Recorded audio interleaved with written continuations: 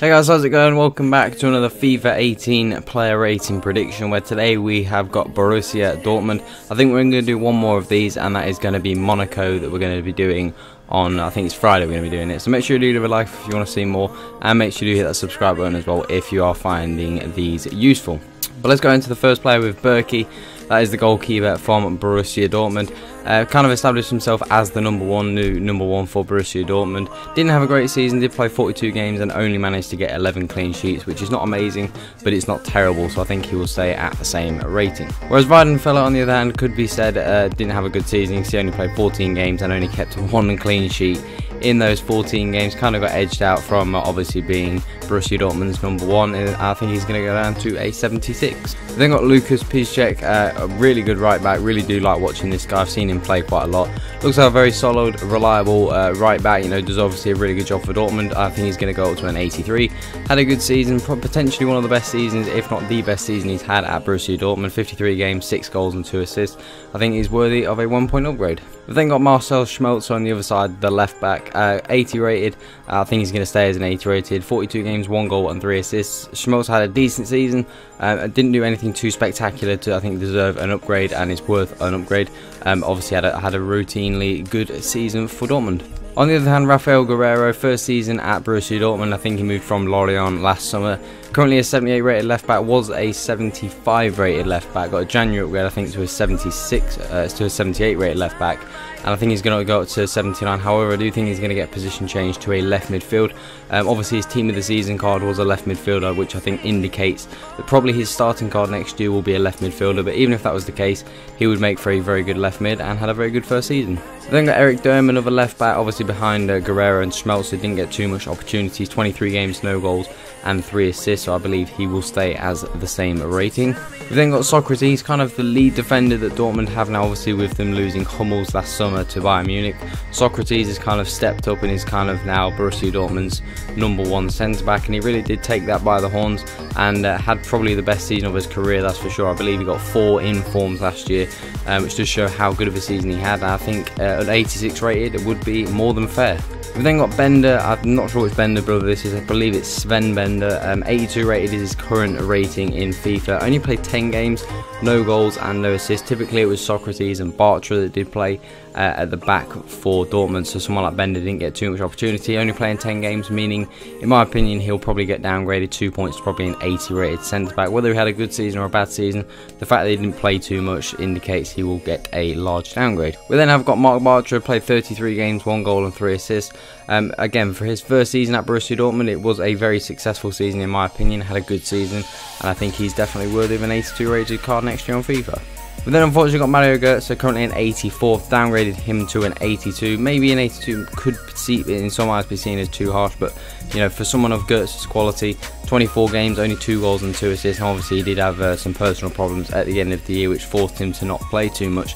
But I still think when he did play, it just didn't look the same. Maybe that the fact that he did have what he had at the end of the year maybe impacted on his performance throughout the year, but it wasn't a good season for Götze, and I do believe, unfortunately, he'll go down to an 82.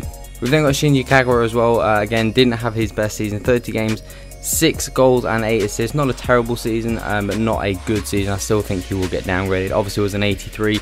Got a January downgrade to an 82, and I believe he will start FIFA 18 as an 81. We've then got Gonzalo Castro, 82 rated central midfield. I believe he will stay as the same rating. Could potentially get an upgrade.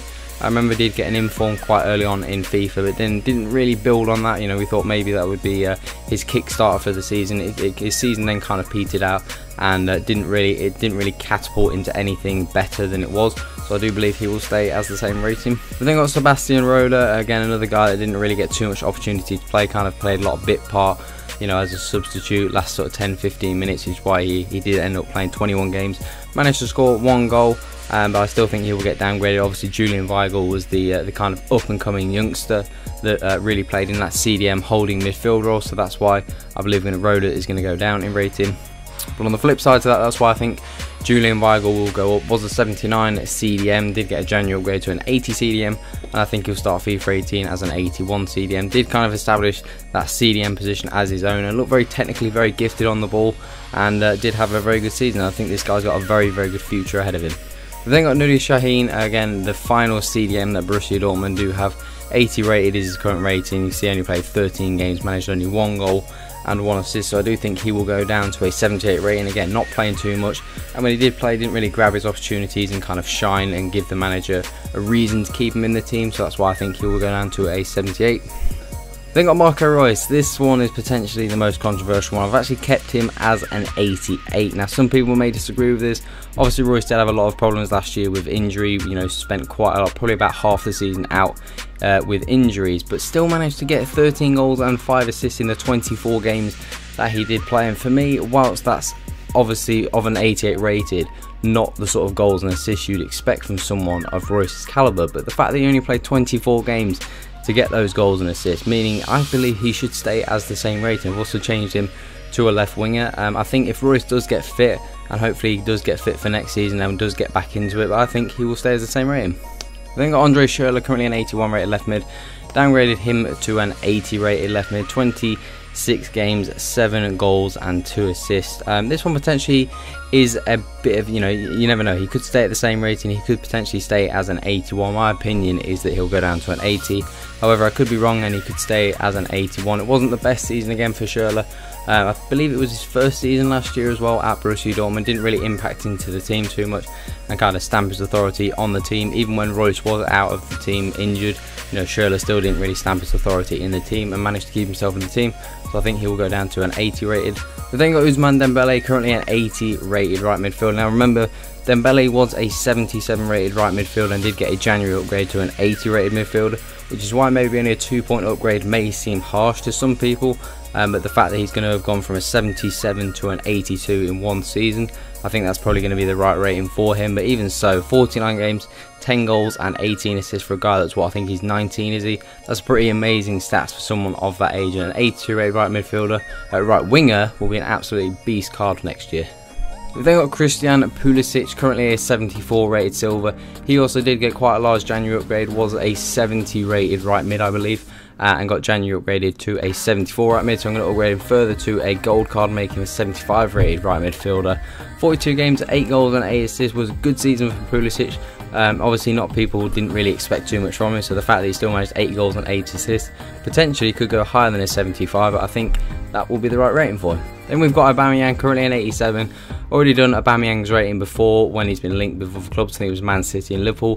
Upgraded him to an 89, 49 games, 43 goals and 3 assists. Aubameynag's future is kind of up in the air. You know, doesn't know whether he's going to stay at Dortmund, whether he's going to move to the Premier League or maybe move to China, so it's unsure where he's going to stay. But I've done him as a Dortmund card, and if he stayed at Dortmund, be an 89 rated striker, and he would be an absolute machine next year in FIFA. And then some new transfers that obviously happened for Dortmund recently. We've got Philip, who moved from Freiburg to Borussia Dortmund. Currently a 76, upgraded him to a 78. 28 games, 9 goals and 2 assists, had a decent season. The fact that I've given a 2-point upgrade is 1 point for the fact that he had a good season, and the other point, the fact that he moved to a better and bigger club. Typically they want to make the players more appealing, so when they move to bigger clubs, they tend to give them an extra point upgrade, which is what I've done with Philip in this occasion. Then we've got Ömer Toprak, obviously moved from Bayer Leverkusen.